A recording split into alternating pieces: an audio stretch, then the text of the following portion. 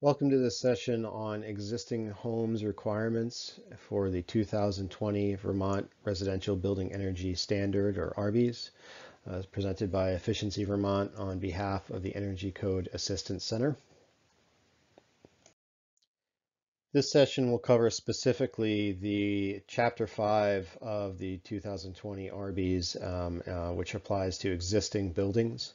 This session does not include the full content of compliance methods or requirements for being compliant with the 2020 RBES, but only specifically calls out the individual requirements for existing homes.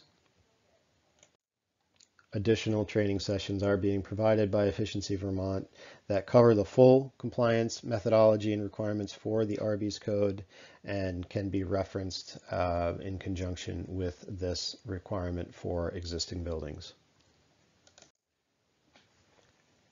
The scope and application of Chapter 5, Section R501 applies to alterations, repairs, additions, and changes of occupancy and or use of existing buildings or structures. Section R501.1.1 of the RBES code applies to additions, alterations, and repairs of existing buildings, building systems or portions thereof, and these components shall comply with sections R502, R503, or R504 of the full code. Unaltered portions of an existing building or building system are not required to comply with the code, and connections or repairs or maintenance of existing mechanical systems do not constitute an alteration to that system. Section 501.1.2 covers the three different compliance approaches or pathways that are allowable for meeting the 2020 RBES for existing homes. Those pathways include the prescriptive packages or prescriptive tables for compliance, the ResCheck software tool methodology for compliance, or the home energy or HERS rating system for compliance. This session will not get into the details of those different compliance methodologies and the pathways for being compliant with the 2020 RBES by one or each of these different methods. Information on that can be found in the full code trainings also being provided by Efficiency Vermont. So the application of the requirements of the existing home section of the 2020 RBES does not require the removal, alteration, or abandonment of, nor continued use and maintenance of existing buildings or building systems that are lawfully in existence at the time of adoption of this code. So meaning that any systems or buildings that are in use do not need to be altered to meet the new components of the 2020 RBES, only when they have been altered, repaired, or incorporated into an addition or change of use. Any of those approaches or building modifications also need to adhere to the guidelines of the International Residential Code, International Building Code, International Fire Code, Fuel Gas Code, and the others listed on this slide. There is an exception for historic buildings under strict definition in section R501.6. So that can be referenced for those exceptions for existing buildings. Section R502 covers additions requirements. In general, section R502.1 for additions. Additions to an existing building system, or portion thereof need to conform with the requirements of new construction without requiring the unaltered portion of the existing building or building system to comply with this code. So basically this means that any addition needs to meet the full requirements of new construction in accordance with sections R502.1.1 or R502.1.2. Any addition shall be deemed to comply with the code where the addition alone complies, where the addition and the existing building comply with this code as a single building, or where the building with the addition does not use more energy than the existing building. Section R502.1.1 goes into detail about prescriptive compliance options for additions. Essentially, in summary, what this means is that any addition needs to meet the full requirements of the new construction compliance tables, prescriptive tables, in sections R402. There is an exception where unconditioned space is changed to conditioned space, where a UA or U factor assembly value determination can be used as an alternative to the prescriptive compliance.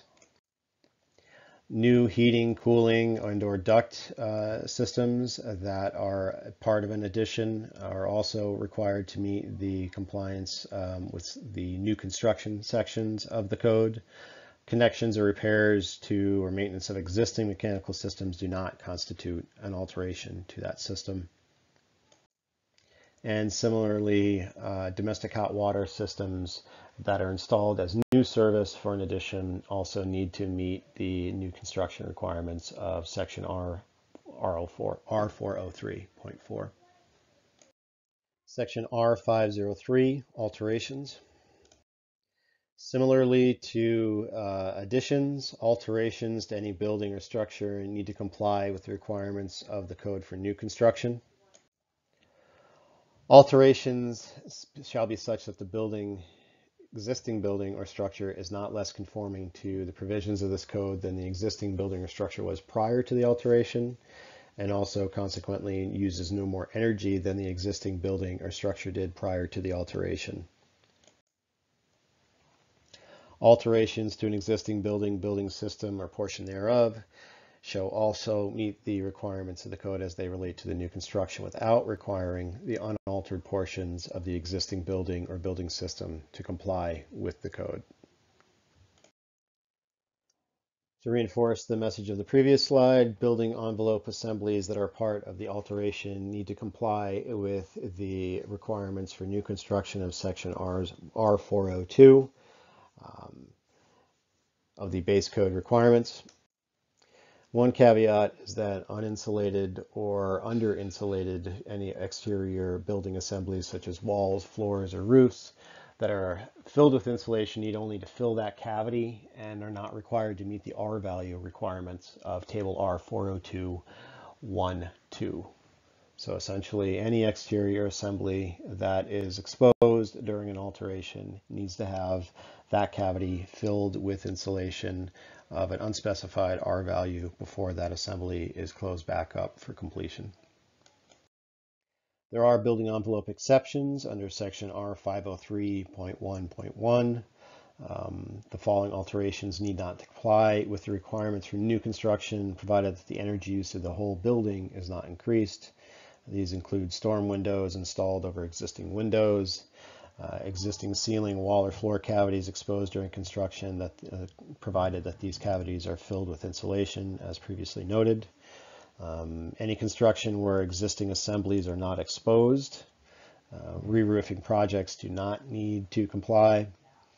Roofs with insulation, without insulation in the cavity and where the sheathing or insulation is exposed during re-roofing need to be insulated either above or below the sheathing, as well as there being exceptions for alterations made to existing single pane windows. Section R503.111, replacement windows or fenestrations, does require that any new or replacement window meet the U value and solar heat gain coefficient requirements specified for new construction in table R402.1.2. There is an allowance for an area weighted average of the U factor, solar heat gain, or both for all replacement windows as an alternative to show compliance. Section R503.1.2, heating and cooling systems, again following the same theme as additions. New heating, cooling, and duct systems as a part of an alteration need to comply with the new construction requirements in sections R403 of the base code, as well as R404. Connections or repairs to or maintenance of existing systems do not constitute an alteration to that system. And same again applies to domestic hot water systems systems need to meet the requirements of the new construction code. Section R503.2, change in space conditioning. So the transformation of any unconditioned space into a conditioned space shall be required to be brought into full compliance with the code, meaning meeting the requirements of new construction and the prescriptive table requirements of new construction, with the exception given here of the res check performance alternative in section R405. Section R504, repairs. In general, repairs, as defined in section R504 and referenced in R501.3, are exempt from the RBES requirements, and as noted below in section R504.2. And finally, section R505, change of use or occupancy. Essentially, this section applies to buildings that are being transitioned from unconditioned or unoccupied spaces to be used now as conditioned or year-round spaces. This does change the building definition type of some of the building definitions that are stated in the RBES code, such as hunting camps and summer camps. So it does impact the change of use and future use for those building types and what is required for compliance with the RBES code. So in general, change of use or occupancy does require that the building or the portion thereof meet the full requirements of the new construction provisions of the RBES code, with the exception of the simulated performance option. Our res check option can be used as a compliance method in place of the prescriptive requirements in Chapter 4. Again, this session just specifically called out the requirements of existing homes within the 2020 Vermont Residential Building Energy Standard. This does not stand to substitute the full rule of the 2020 RBES law, and there's a lot more that does apply to the application of the code to existing buildings. So I recommend reaching out to either the Energy Code Assistance Center or Vermont Department of Public Service for more information, and go to their websites for content and RBES handbook and the full language of the law, which is available at the Vermont Department of Public Service website. The 2020 RBES Energy Code Handbook is also available, which provides guidance and overview on compliance method and methodologies for meeting the full requirements of the RBES rule, and will be available through the Vermont Department of Public Service. There is an important distinction between the RBES rulebook and the RBES handbook, whereas the 2020 RBES handbook is a guidance document for the application of the full RBES code and has a lot of great information and details in it to assist in complying with the code. The actual full rule of the RBES law is provided through the RBES code publication by way of the International Code Council at the link listed here on this page. So that should be referenced as your full rule for compliance, and the 2020 RBES handbook can be found and available through the Department of Public Service and their contact website listed here below also. So thank you for taking the time. If you have further questions or would like more information, please do reach out to the Energy Code Assistance Center, or feel free to reach out to me directly. Thank you.